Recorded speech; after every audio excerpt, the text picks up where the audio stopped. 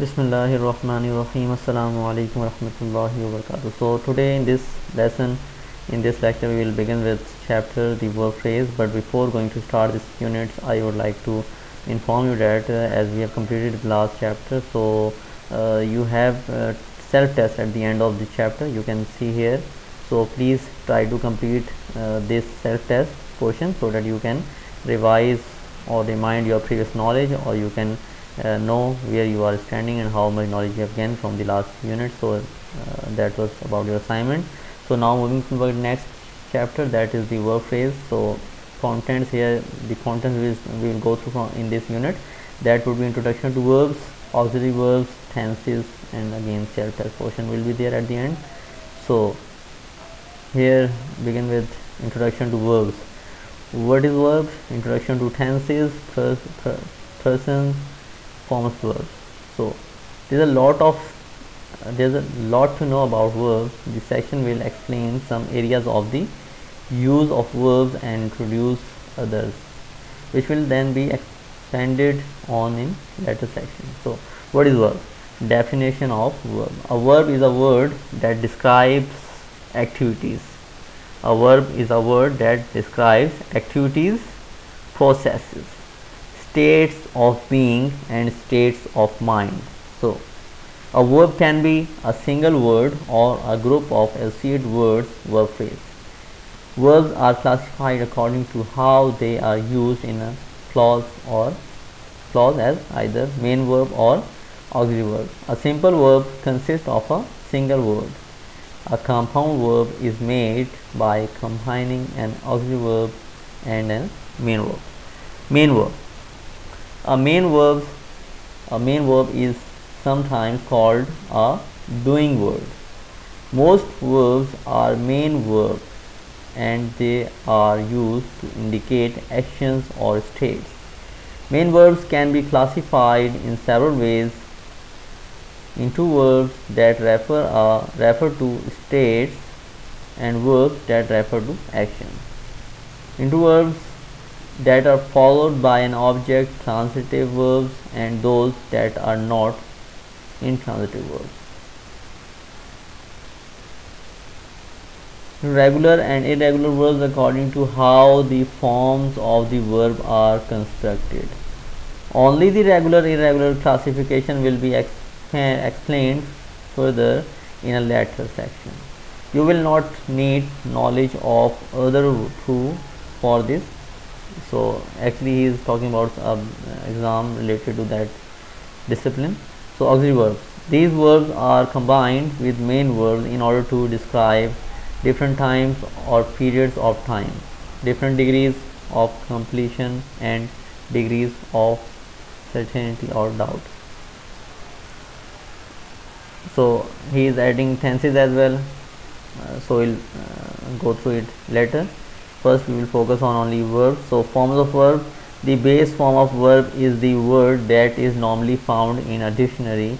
Main verbs have up to 5 main forms. These base form and 4 other forms which are derived from the base form. The base form can be combined with the word to. For example, to jump, to walk, etc. The form, the infinitive. The infinitive is constructed from a verb but acts as another part of speech. For example, in the sentence, I like to read, the phrase to read, the infinitive, is acting as a noun. Regular verbs. Most verbs are regular. This means that the different forms of the verb are all formed in the same way from the base form. The following table shows the 5 forms of the verb including the base form. Note how each of the other forms is derived from the base. Deriving forms of regular verbs from the base form, like jump is a base form, then jumps, third person singular, jumping, present participle, jumped, simple past tense, jumped, past participle, walk, walks, walking, walked, walked. So in this present tense, the base form is used in every person except third person singular. I jump, you jump, he jumps, we jump. You jumped, they jumped. The simple past tense is used in every person.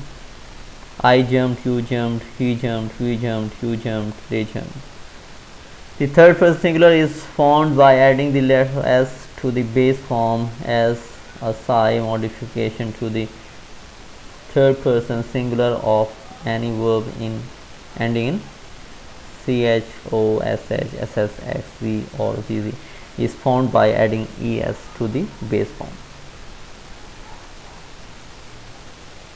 Example: driving forms of regular verbs ending in ch, o, sh, ss, x, z or zz form the base form. Push, pushes, pushing, pushed, pushed. Mace, maces, macing, maced, maced. Also note that the third person singular of any verb, regular or irregular, ending in y is formed by changing the y to I and ending es. For example, fly becomes flies. Another modification to the basic approach concerns verbs ending in a short vowel in front of a consonant. In such cases, the consonant is double when forming the participle and simple past tense. Driving form of regular verbs ending in a short vowel before a consonant. Sob, sobs, sobbing, sobbed, sobbed. So, question are formed using do does and the base form of the verb, negative using do does and base form the verb.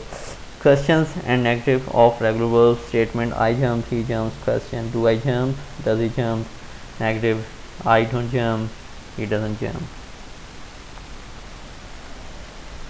So participle is separate thing, we will discuss it later. Irregular verbs. Irregular verbs have different relationships between the other forms and the base form. These differences are mostly found in the formation of the present participle, the simple past tense and the past participle. The degree of irregular varies.